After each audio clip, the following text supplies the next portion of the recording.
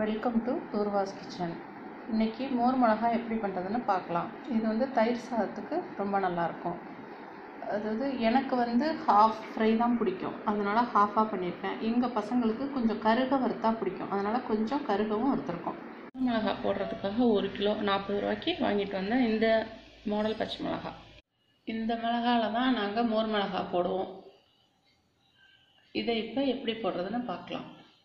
நல்லா கழுவி க்ளீன் பண்ணிவிட்டு இந்த காம்பில் இந்த கருப்பாக உள்ளதை கட் பண்ணிவிட்டு இதை பேக் சைடில் ஒரு ஹாஃப்,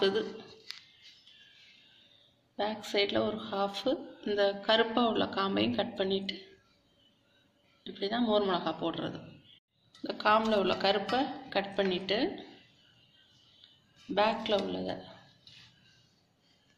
ஹாஃபாக அரிஞ்சு போட்டுறணும். இப்படி எடுத்துட்டு அதோட காம்பு அதில் கருப்பாக உள்ளதை அப்படி கட் பண்ணிடலாம்.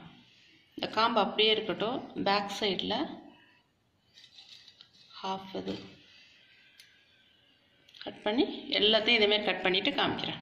மிளகாவை எல்லாத்தையும் நல்லா அரிஞ்சாச்சு. அதில் கொஞ்சமாக தேவையான அளவு உப்பு,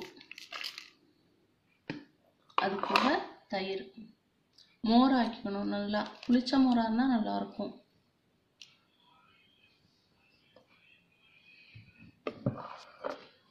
நல்லா இதை மிக்ஸ் பண்ணி நைட் ஃபுல்லும் ஊற விட்டுட்டு காலையில் எடுத்து காய வச்சுக்கலாம்.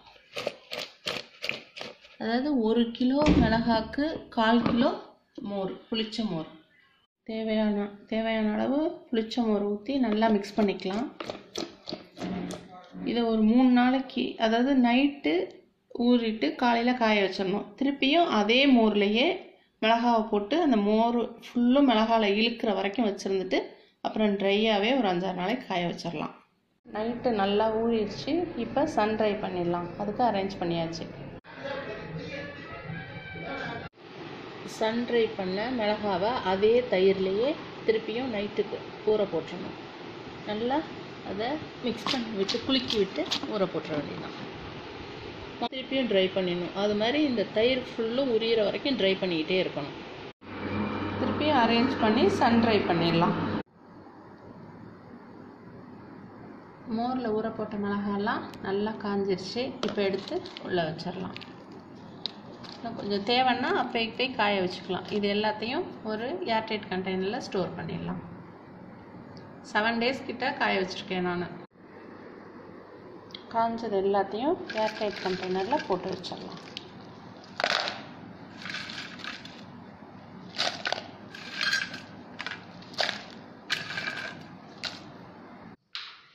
பேனில் எண்ணெய் ஊற்றிருக்கேன். இப்போ மோர் மிளகாவை அதில் வறுத்துக்கலாம். எண்ணெயில் நல்லா வறுத்து எடுத்துக்கலாம். கலர் சேஞ்ச் ஆகும். ரொம்ப கருக விட்டுறாமல் வறுத்து எடுத்துக்கலாம். நல்லா ஃப்ரை ஆயிடுச்சு. இப்போ எடுத்துடலாம். தேங்க்ஸ் ஃபார் வாட்சிங்.